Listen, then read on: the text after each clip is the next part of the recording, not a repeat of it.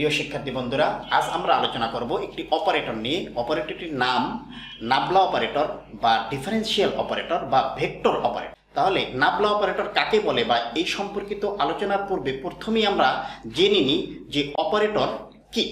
Operator মানে যে operate করে বা অপারেশন যে করে তাকে বলা হয় অপারেটর। বইয়ের ভাষায় যদি বলতে যাই তাহলে যে মডুলেটর কোনো একটি ফাংশনকে অন্য ফাংশনে রূপান্তরিত করে তাকে বলা হয় কি অপারেটর।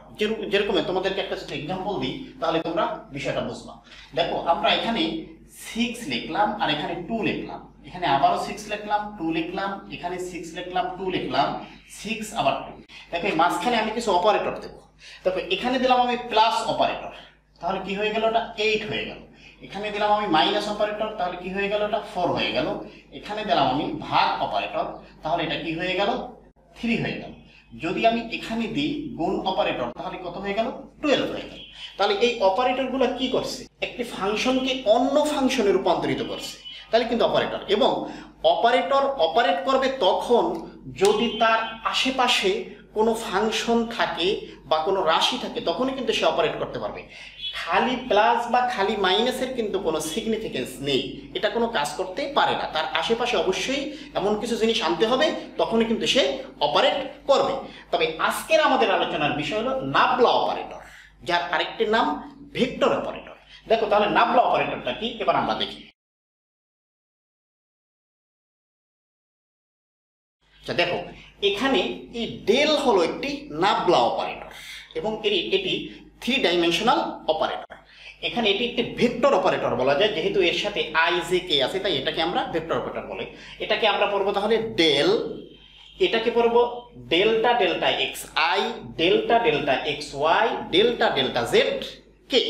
এখন তাহলে এই নাবলা অপারেটর কখন কাজ করবে, অবশ্যই এর পাশে কোনো রাশি আসতে হবে, তখনই কিন্তু সে অপারেশন করবে। তাহলে এটা হলো সেই নাবলা অপারেটর। এখন এই ডেল চিহ্ন দিয়ে এই ডেল্টা ডেল্টা এক্স দিয়ে কিন্তু আমাদের সাথে একটা পরিচয় লাভ করি, তাহলে যে ডিডিএক্স, এটা আরেকটা কিন্তু ডিফারেন্সিয়াল অপারেটর। এখন তাহলে আমাদের এই ডিডিএক্স এবং ডেল্টা ডেল্টা এক্স এর ভিতরে পার্থক্য কি, তাহলে এর ভিতরে কিন্তু একটা গুরুত্বপূর্ণ পার্থক্য আছে, সেটুকু নিয়ে আমরা একটু আলোচনা করি। তাহলে যে ডিডিএক্স এবং এই ডেল্টা ডেল্টা এক্স এই দুটির ভিতরে একটা পার্থক্য আছে। এই ডিডিএক্সটা হচ্ছে টোটাল ডিফারেন্সিয়েশন আর ডেল্টা ডেল্টা এক্স হচ্ছে পার্শিয়াল ডিফারেন্সিয়েশন। টোটাল ডিফারেন্সিয়েশন আর পার্শিয়াল ডিফারেন্সিয়েশনের পার্থক্য কি তোমাদেরকে দেখাই। দেখো টোটাল ডিফারেন্সিয়েশনে যদি এখানে একটা রাশি রাখি x square plus x Y, আর এখানেও যদি সেই একই রাশি আমি লিখি x square plus x Y, তাহলে এই রাশি দুটা কিভাবে অপারেশন করবে তোমরা দেখো।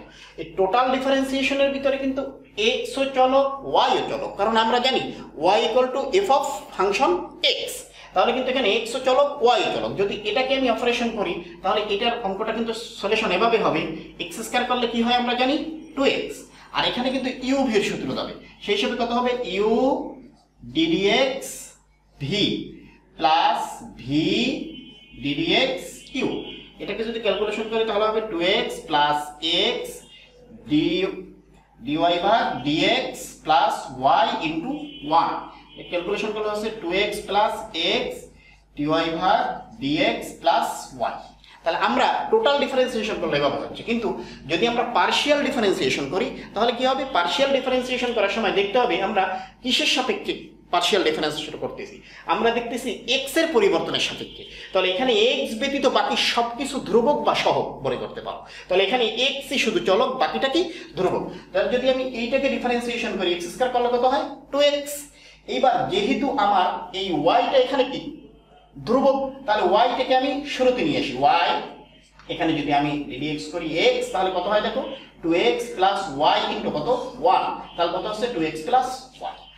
এখন এই দেখো এটা হচ্ছে টোটাল ডিফারেন্সিয়েশন এবং এটা হলো কি পার্শিয়াল ডিফারেন্সিয়েশন।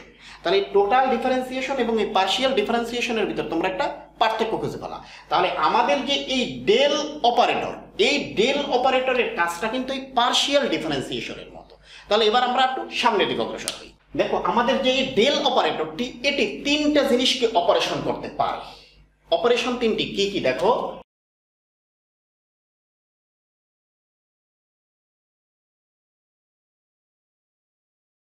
দেখো তাহলে এখানে এই ডেল অপারেটরটা 3টা অপারেশন করতে পারে। 1 নম্বরে সে অপারেশন করে গ্রেডিয়েন্ট, 2 নম্বরে অপারেশন করে কি, অপারেশনের নাম হচ্ছে ডাইভারজেন্স, 3 নম্বরে করে কি কার্ল। পরের লেকচারে আমরা এর ডিটেলস আলোচনা করব, গ্রেডিয়েন্টের আলোচনা করব, ডাইভারজেন্সের আলোচনা করব, কার্লের আলোচনা করব। এখানে আমরা আরেকটু জিনিস জেনে রাখি, তাহলে যে স্কেলার ফিল্ড এবং ভেক্টর ফিল্ড, এই স্কেলার ফিল্ড কাকে বলে এবং ভেক্টর ফিল্ড কাকে বলে এখানে আমরা একটু জেনে রাখি। স্কেলার ফিল্ডটা কি, যদি কোনো স্কেলার রাশির মান কোনো একটি অঞ্চলের ভিন্ন ভিন্ন জায়গায় ভিন্ন ভিন্ন হয় তবে তাকে স্কেলার ফিল্ড বলে। যেমন স্কেলার রাশি কি, এই রুমের ভিতরে ধরো এই কোনায় একটি লাইট জ্বলতেছে, এই লাইটের আলো এখানে যতটুকু ওখানে কিন্তু তার চেয়ে একটু বেশি হতে পারে, তার পাশে আরেকটু বেশি হতে পারে। তার মানে কোন জায়গায় কতটুকু কম বা কতটুকু বেশি সেই মানটা যেহেতু বিভিন্ন হয়, এই কারণে এটা একটা স্কেলার ফিল্ড, এই রুমটা একটা এখানে স্কেলার ফিল্ড। আর ভেক্টর ফিল্ডটা কি, ভেক্টর ফিল্ডটা হলো যদি কোনো ভেক্টর রাশির মান একটি অঞ্চলের ভিন্ন ভিন্ন জায়গায় তার মান এবং দিক ভিন্ন ভিন্ন হয় সেটাকে একটা ভেক্টর ফিল্ড বলে। যেরকম এই রুমের ভিতরে কোন জায়গায় কতটুকু বায়ু প্রবাহিত হয় তখন কিন্তু সেটা নির্ণয় করার জন্য একটা দিকের প্রয়োজন আছে, বায়ুটা কোন দিক থেকে প্রবাহিত হচ্ছে, কোন দিকে যাচ্ছে।